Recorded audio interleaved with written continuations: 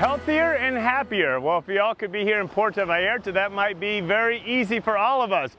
But right now it's time to welcome Terra Wellington to our show. It's time for our health segment. She joins us with some great creative ideas. Terra, welcome. Hi, Conn. It's Terra. How are you? Well, Terra, one thing's for certain. We all want to be healthier and happier this year. Yeah, absolutely. Now is the time to make those wellness goals. I'm here on behalf of several companies that I'll talk about today, and we're going to give you some solutions and tips so that we can be realistic about our goal setting for 2012. Well, Terra, I can't wait. In a few moments, we'll get to those technical tips. But before we get there, why do so many of us fall short on the mental aspect of our New Year's resolutions? Well, because a lot of times we need a support system, really building a support system around us so that we can have some accountability, and encouragement is key.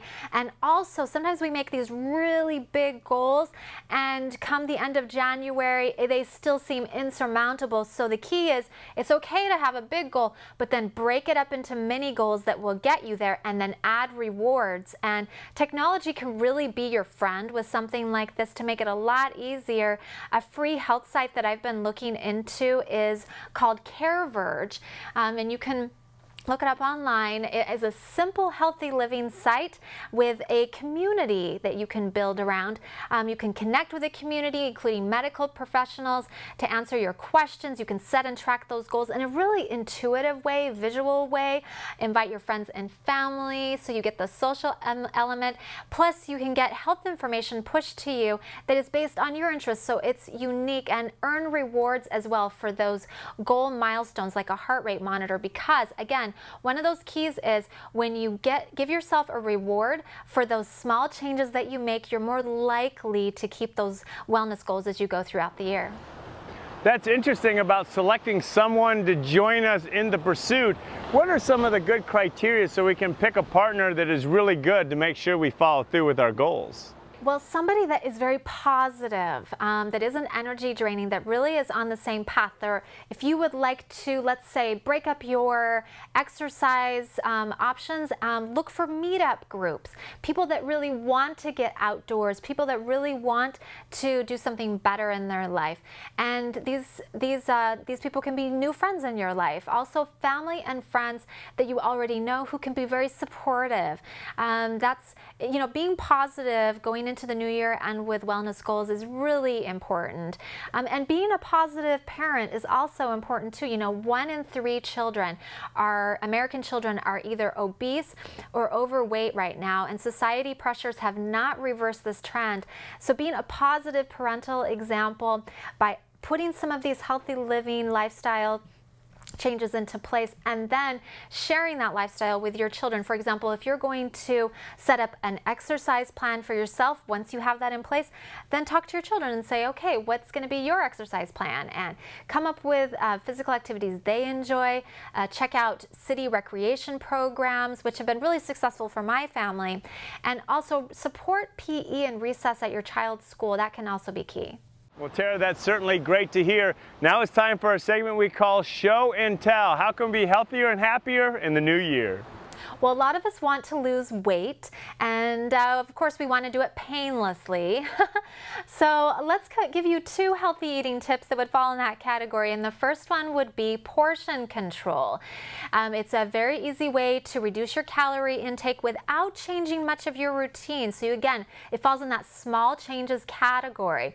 USDA has a My Plate eating guide with recommendations saying if you want to lose weight, still enjoy your food, but just eat less by consuming fewer calories with your foods and beverages. So in 2012, this is one of the trends that you're going to see. You're going to see portion-controlled foods and beverages as well. Matter of fact, something like the Coca-Cola mini can that is 90 calories would be a great example. It's a portion-controlled option for your beverages. The same taste but less calories. They come in 8-pack cans, and they have several flavors as well. Now, the second healthy eating tip that would be very easy for you to do is to add plant-based proteins into your diet. Meatless proteins, you probably have heard of meatless Mondays. Well, this is a way to reduce your saturated fat, reduce your calories, but still stay full. So maybe once or twice a week, you would take out the chicken and beef and replace it, make an easy switch out with beans, nuts, soy, or whole grains.